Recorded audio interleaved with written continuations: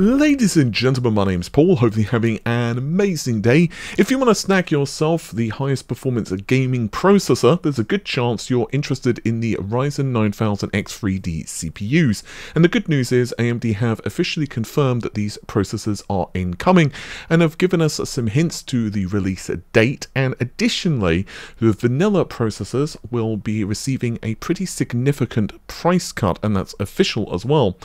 So we're going to be talking about all of that, plus some pretty amusing updates for the Nvidia RTX 50 series of graphics cards. Basically some photos of what was thought to be an RTX 5090 leaked online, and well, let's just say it wasn't quite what we thought it was.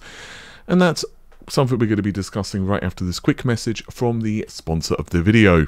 This video is sponsored by SCDKeys.com, but let's check out the Windows and Microsoft Office, starting with this deal for Windows 11. If you were to purchase this from the official Microsoft store, it would cost you $199 US. But you can use SCDKeys.com and you can grab it for just $23.50 using our code RD25. If you prefer to stick with Windows 10, after all, you can still upgrade it later on down the line to Windows 11 if you choose. This can be available hugely discounted, and combined with their back to school sale with our code, the price goes down to just $16.80. If you're concerned about the legitimacy of the keys, here you can see us going through the payment process, receiving the code, and of course that all important activation. And obviously this is a private account. They did not set this up for us. We made it ourselves with one of our own private email addresses. Plus, you can use our code RD25 to save that 25% on Microsoft Office codes. So that would make Microsoft Office 2016 available for just $28.60 if you're using our code. But these are just some of the keys available, and there's a huge library of games, Windows and Office codes, as well as much more.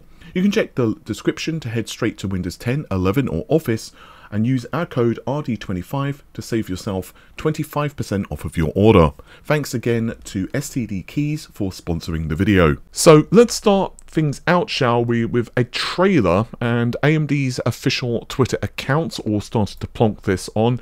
I first spotted it because I'm following Jack Hyun, who is the SVD and GM of the Computing and Graphics division over at AMD.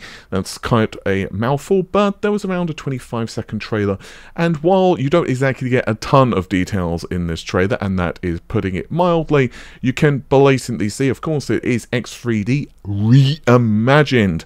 I'll leave it in the comments below for you guys to take guesses of what they mean by reimagined. I mean, there's a lot of things you could kind of look at that and kind of have some speculation over, but either way, you will see the date of 11/07/24. And just moments later, press started to get other stuff. So there was a slide that was also provided, teasing today.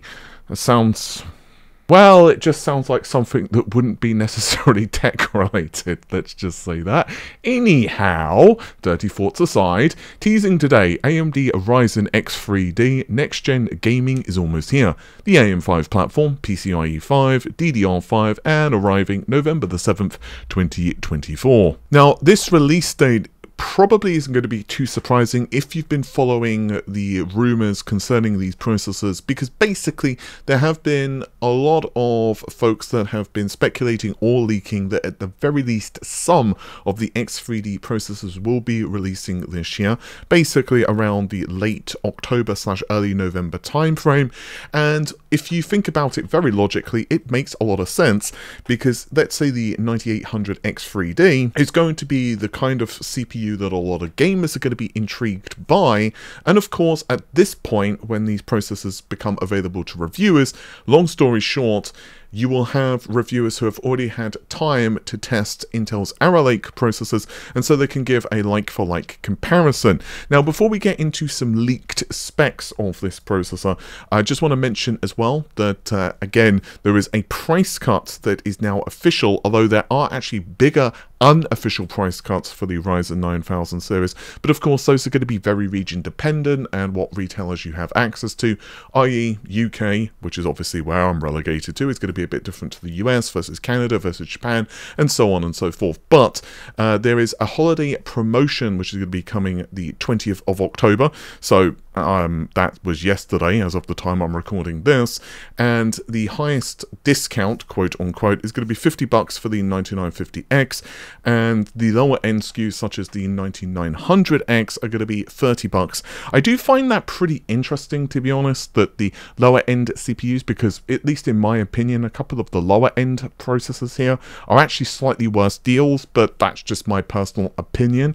I do think that there is a, well, you may as well just go up the SKU list one more, because you're going to get, you know, that many more cores. I think it's very much a FOMO thing for a lot of the prices for the Ryzen series. I don't mean that in a negative way. It's just like if you look at the MSRP, especially of the launch of these processors, you can very much say, well, golly, if I pay, like, you know, not that much more, I can get all these more cores, but then I'm not that much more for getting even more cores. So by the time you know, you basically go from originally wanting a 9600X to talking yourself into getting a 9950 or something, but that's beside the point. But anyway, let's talk a little bit about some leaked specifications. Now, I do want to point out something very obvious. These are specifications that are from a leak, therefore, if you don't get this for whatever reason, i.e., you know, this is faked or what have you, then obviously you can take that for what it is. However, Igor Kavanansky, hopefully I've pronounced that correctly, has managed to snag one of these processors on the AnandTech forums. They are still alive at this point, and basically there is a benchmark of a Ryzen 7 9800 X3D. We can see here that the clock frequency is hitting 5.6 to 5.7 gigahertz, so obviously they have done a little bit of tweaking. Basically there is precision boost overdrive with an offset, it seems like to me anyway, from my quick glance over the images. There was also a Dawn Trail score of basically 60,300 points. I'm not quite sure how that pertains to other graphics cards and processors, because frankly I have absolutely no real insight into that game and its performance scaling, so someone can probably provide better details in the comments below. And additionally, we see our friend and buddy Cinebench R23, and it's scoring around 25,200 points for multi-core, and single core is 22,261, 22,000 for a single core.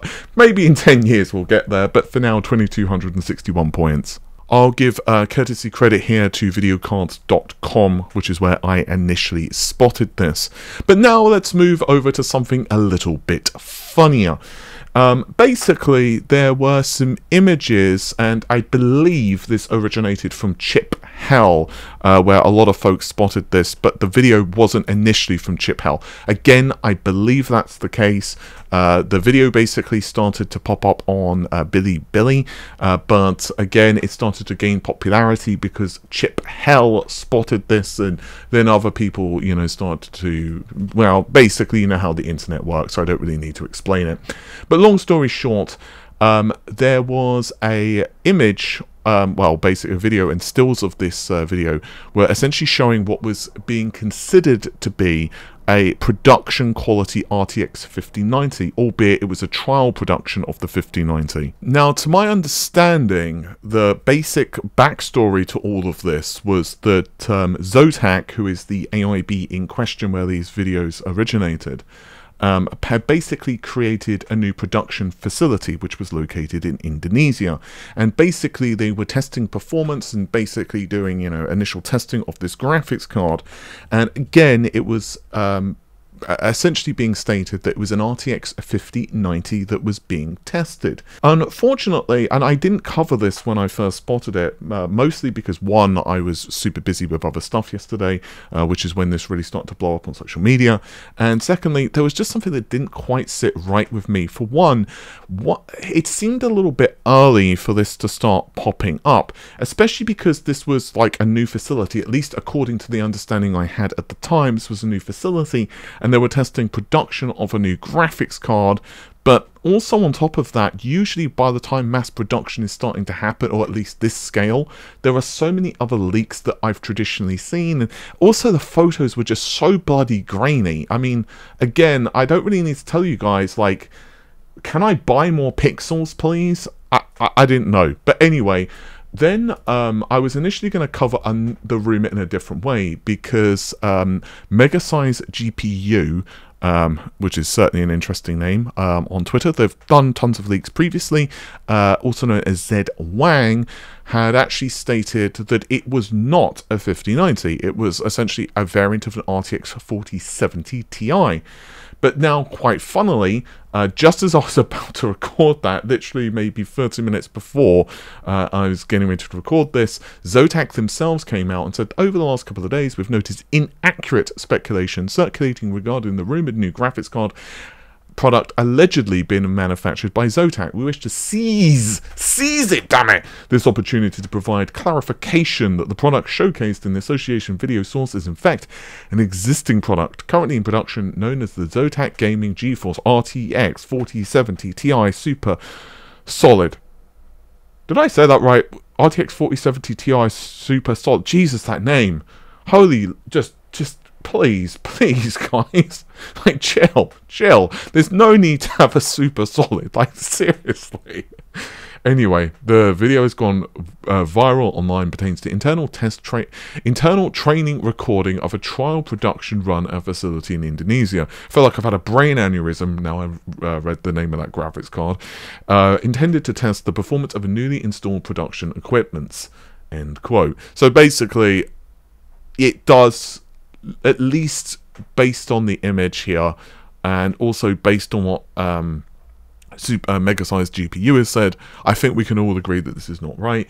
To my understanding, this is probably, you know, a nothing burger.